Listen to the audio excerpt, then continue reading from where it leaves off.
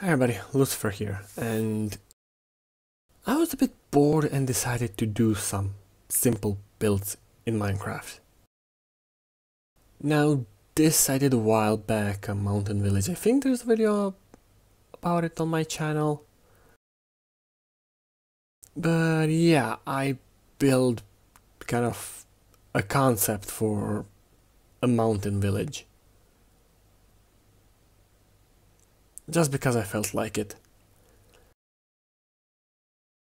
And today I actually wanted to make my vision of the Nether, how I think Nether biomes should look. Well, I did actually think about sinking this entire area, creating a massive lake, because I like flooding stuff in Minecraft. But I remember that I actually started recording this with a cause, creating a Nether that I want to see. Because normal Nether biomes like warped forests and crimson forests, they are too big. They simply are too big for my vision of Nether. I think Nether should be more desolate, more sparse with resources. So yeah, there is an oasis of life, but it should be like a real life oasis. A bit of life in a sea of sand. Or in this case, Nether I'd. And I think this here was a pretty good place for it, because it was a bit of a cove closed from a couple of sides, so it could technically be protected from some negative elements of the Nether. That was the logic behind building here. And the idea is that you're going to have this older, more successful tree that is going to be the center of the little biome. And then maybe a couple of branches that are either sprung from the roots or are simply detached. Somehow managed to survive in the vicinity, are most likely originated from the same tree, but in reality are their own little island. So yeah, this is the part I was talking about before, connected via roots with the other big one.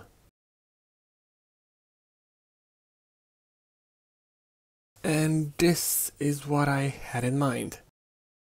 Kind of. A couple of trees in a semi-protected area, maybe a bit bigger than this. Maybe a few hoglins running around, preferably one adult and two little ones.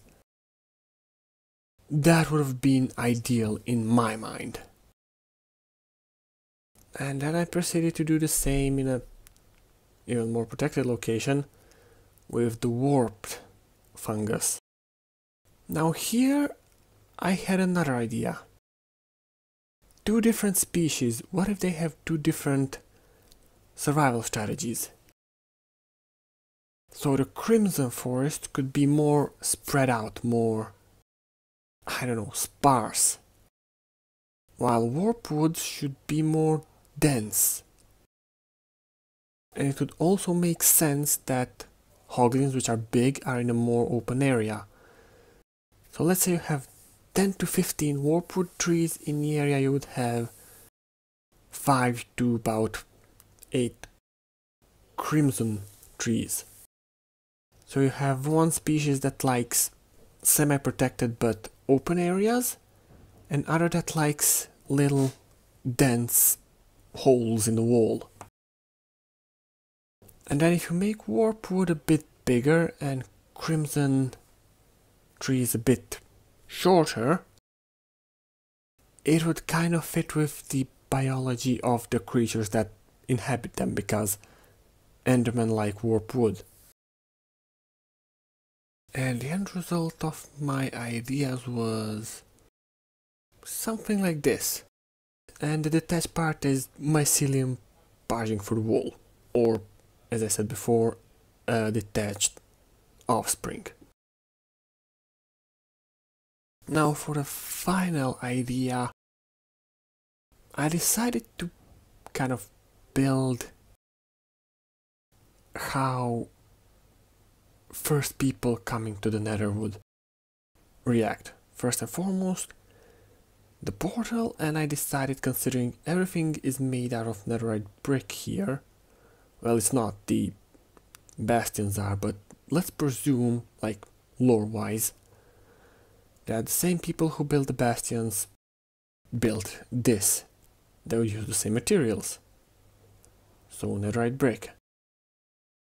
Kind of semi-formal, semi-in-the-wall, and they would definitely attempt to, well, farm. Or it can be a leftover from a farm if, considering to some lore nuts, Nether once was filled with water, but people destroyed it. You might still find some surviving parts of a ruined ecosystem. So maybe a couple of trees, some grass. And that's why I tried to burrow here, but I was not patient enough to make a big enough hole. I might do that once. But if there is any moisture in the Nether, it would be in the highest parts of it, because water vapor rises. And higher parts should be somewhat colder, so condensation might support a half rundown ecosystem with maybe a couple of trees, couple flowers, and I don't know, maybe you add some nether bug. And finally, the new arrivals would probably try and make a place to rest in the Nether, because they are the first one here, they don't know anything about it. So of course a wooden hut would do fine for a night. And that's why I decided to actually build a wooden hut and then do the following. I plan on putting the actual explosion sound, but I did not record properly and I'm too lazy to go do it again. But yeah, maybe... Well, I did not think this through because everything was on fire and I completely forgot that Netherrack keeps lighting everything on fire. But yeah, maybe having remnants of a hut, maybe cobblestone lying around, maybe even pieces of wood like an abandoned village would be a nice touch. And what I also thought would be a nice touch is finding, well, I put a block of wool, but I could have easily just put some string on the floor, maybe cobwebs. So materials for a bed. And if you hardcode it that the first time you actually build a portal, you encounter something like this, like materials for the bed, planks, all destroyed, all surrounded by fire, maybe it would be a good indicator for new players what not to do, because everybody knows not to sleep in the Nether, but there's new people trying this game every day, so why not make it a bit easier for them? And that's it. Hope you enjoyed this little presentation of what goes inside my mind when I'm bored. And bye.